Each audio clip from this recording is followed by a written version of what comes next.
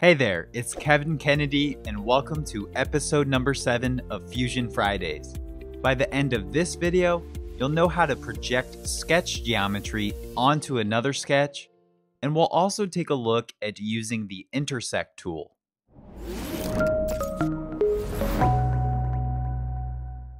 At its core, the Project Sketch feature allows us to recreate sketch geometry with relations to other geometry or features.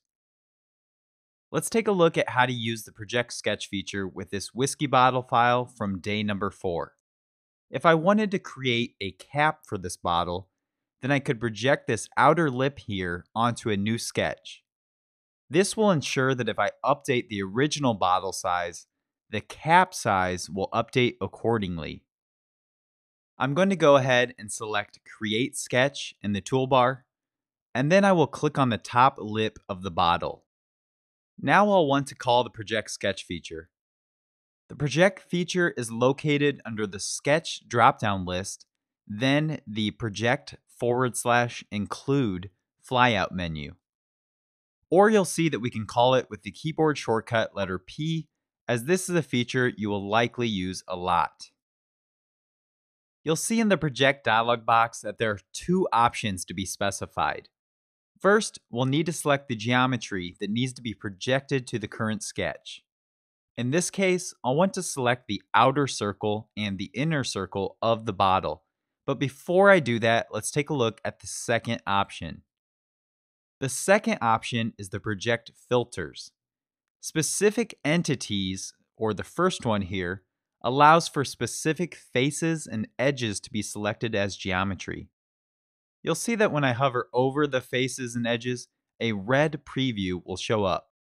Although sometimes it's hard to see the red lines because of the faces being highlighted on hover. The Body Selection filter will project the outermost body or silhouette of the shape.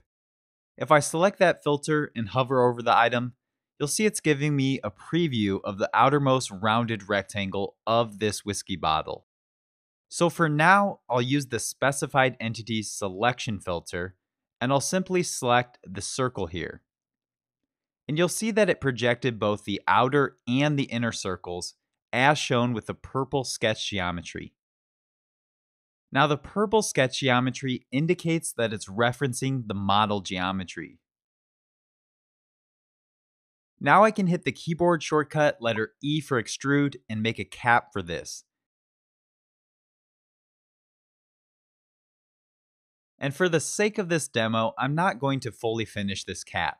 But let's take a look at what happens when I update the original bottle dimensions. I'll double click on the original sketch in the timeline in order to edit the dimensions. And if I change the dimensions to 1.4 inches and stop the sketch, you'll see that the cap automatically updated accordingly because our projected sketch references that original feature. So hopefully this gives you a good idea of why using the Project Sketch feature will not only save you tons of time from having to recreate sketch geometry, but it will also make your models more dynamic. Now let's take a look at the Intersect tool. The Intersect tool is used to project edges and work geometry that intersect the active sketch plane. This is used a lot and can be extremely helpful when a contour is an organic shape that would be hard to recreate with other sketch features. For the Intersect demo, we'll use this sculpted form that I've created.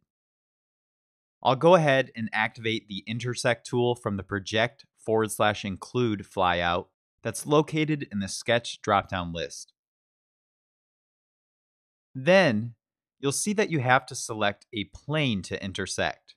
So I can either use an origin plane, or you can always use a construction plane that you've already created. So I'm just going to select the XY plane, and now you'll see that the Intersect dialog box came up. Similar to the Project feature, we have the Specified Entities and the Bodies Selection filters. Therefore, if I just wanted to copy the curve of one of these faces, I could hover over it, and you'll see that red preview line. Or what's most commonly used with the Intersect tool is the body selection filter, where I can select the entire body.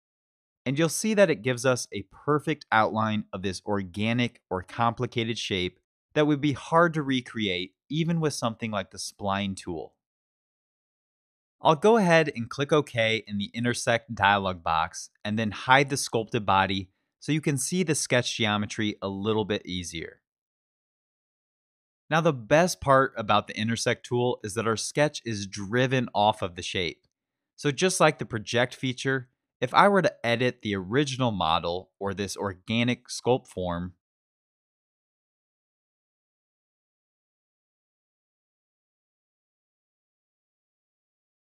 you'll see that the intersected geometry updates accordingly.